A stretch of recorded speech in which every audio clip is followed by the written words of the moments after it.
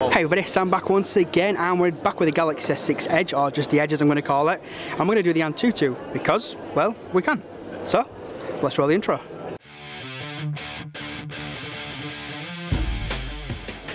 So here we go, let's go to apps. Actually, first of all, what we'll do is we'll close all the applications to make it actual a fair test. So let's go to apps, go to Antutu. Now I'm not going to do Antutu Benchmark X purely for the fact that it keeps crashing. Now we are going to install the 64-bit extension for Antutu here.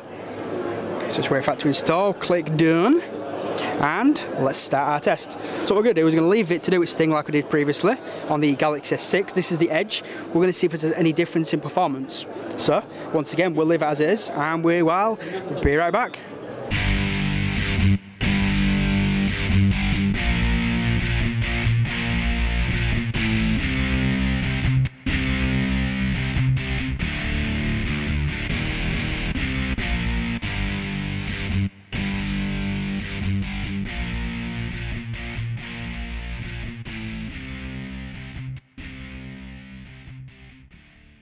Right people, so here it is, the benchmark is finished.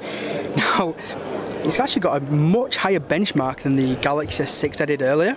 It's actually 69,327, which completely destroys everything on that list, as you can probably see. It is absolutely crazy. Let's go to the details. So you can see the multitasking, the CPU, the single, the RAM, 3D, 2D graphics, storage, I/O, etc. That's pretty insane in terms of what you are getting. And again, it's so much. That's quite a big difference. I think it was about 56,000 was the Galaxy S6, which is pretty insane when you think about it. It's massively different. But that's it. That is Antutu. We're on the Galaxy S6 Edge, or the Edge as I'm going to call it, because yeah, I keep getting tongue twisted. Anyway, people, that is it. If you have any questions about the Edge or anything else, you know what to do. You can hit me up down below. Don't forget to follow me on Twitter. Yes, at samjpullen. Facebook, Instagram, etc. You know where they are. If you're new to the channel, please do hit subscribe. It is very much appreciated. And like the video because you can. Why not? Anyway, thanks for watching, and I'll see you in my next one. Cheers, everyone.